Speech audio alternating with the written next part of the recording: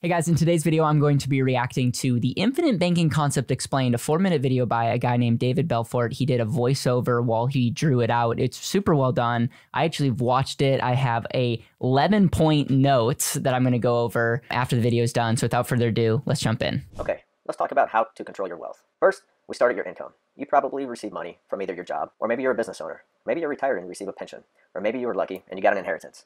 In either case, monthly or bi-monthly, you receive a paycheck. Now when you get that paycheck, there's really only 4 things you can do with it. You can save it, you can invest it, you can spend it, or you can give it. Well, what if, before we did those things, we first put that money into an area, a place that we control completely? Let's call this place your family bank. Now when your money's inside your family bank, you earn dividends. You earn guaranteed growth for life. It's private. You control it. You earn tax-free growth. You can leverage it and put your money at work in more than one place at a time. You receive protection in the form of a death benefit in case you die, and from creditors in case somebody tries to sue you. Your money's protected. And there's zero market volatility. And what does that mean?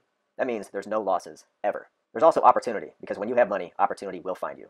So you can use that money for investments, or maybe big purchases, such as a car, or college tuition, maybe a wedding. Then, when you want to access that money, because it's liquid, you take it out, and you can invest, spend, and give with it. Okay, we got that part.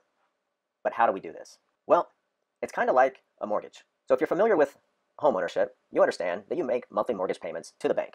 With each payment, a portion of that goes towards the principal balance of the home, and you build equity. Now, when you have enough equity built up, the bank may grant you a home equity line of credit where you can access that equity and use it for whatever you want. Now, the family bank operates a lot like this, except with a few distinct advantages. 1, with the family bank, you own it, which means you control it. 2, it's always guaranteed to increase, unlike your house.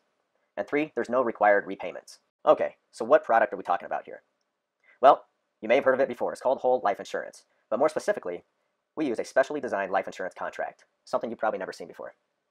How it works is you capitalize your policy with premium payments. With each premium payment, a large portion of that goes towards cash value in your policy. Once it's in there, it's locked in for good. It can never decrease in value, and it will never come out of there. Now over here, we have a separate pot of money. This money are reserves held by a mutually owned life insurance company. Now what does mutually owned mean? Well, simply put, you own the company. Not stockholders, but you, the policy owner.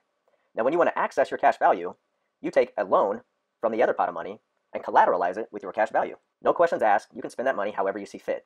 And then you create your own repayment schedule. All the while, your cash has been sitting safely and securely inside that policy, enjoying all the benefits we discussed above. All right, I don't know about you, but I think David did a phenomenal job summarizing a very, very complicated strategy, the infinite banking concept, into 4 minutes. So David, great job. Really appreciate it. I have 11 points that I want to mention before we wrap this video up. And I also want to say, I would love to hear from you. So if you have thoughts about the video, what would you add? What would you subtract? What are your big takeaways? Would love to hear that. And then also if you're like, okay, I want to learn more about this infinite banking concept or the and asset strategy, we have this and asset vault that gives more education, more interviews. We have a 61-page handbook that we're giving. So if you have questions about this strategy, you can go down below and click the and asset vault and you can learn more. So here are my 11 key takeaways. So obviously David talks about the importance of income. Straight up, if you don't have income, the strategy doesn't work, along with so many other things. So the number one thing that you can focus on is, are you maximizing the cash flow that's coming into your personal household economy? That's number one. Number 2 is he talks about money only does 4 things. We simplify and say money only does 2 things. It's either saved or consumed. Saved means it could be invested. Consumption represents the cost of doing your lifestyle, and giving is a decision of an intentional life. So love where he's going. So you have income. It only can do so many things. And so what he's saying is, what if you had a family bank that you could run your income through? And ultimately that family bank could, if it had more pluses than negatives, could be an overall positive thing to your personal economy. All right, number 4 is he goes into the 9 benefits of your family bank. And so number 1 is dividends. Number 2 is guaranteed growth. Number 3 is privacy. Number 4 is control. Number 5 is tax-free growth. Number 6 is leverageable. Number 7 is protection.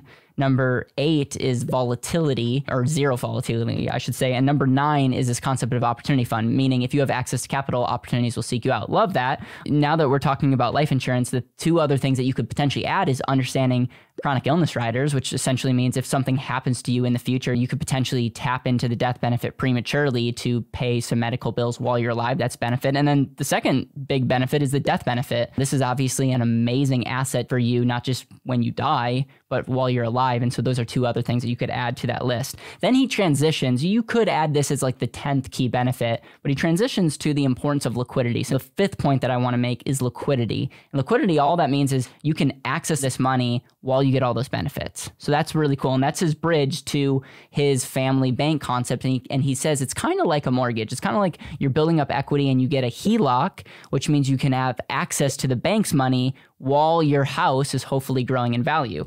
And the three things that he says about that is you own it. So you own the policy. Number two is it's a guaranteed growth. Your house is not guaranteed to grow, but your policy, if it's set up properly, is.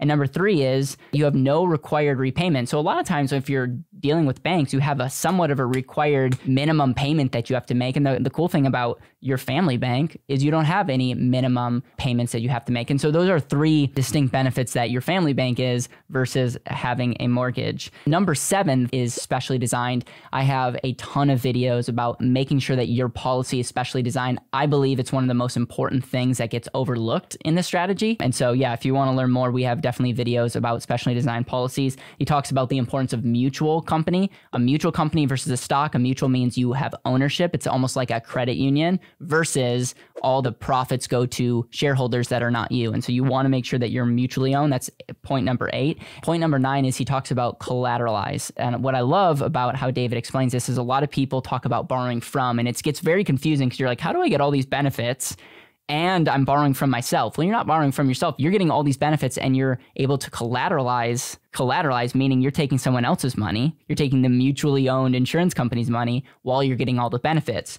which allow you, and this is number 10 and number 11, allow you to spend your money on whatever you want, which can be just as big of a negative as positive, but we'll take it as positive. You don't have someone looking over you and saying you have to get permission. No, you can use your money on whatever you want and your money continues to grow. And so in summary, those were the 11 points. I think the And Asset is obviously a book that I wrote about this strategy. Very much, again, explains the power of having your money do multiple things. I think the multi-use or multi-utility aspect of what life insurance, when set up and used properly, can do for your money is pretty cool.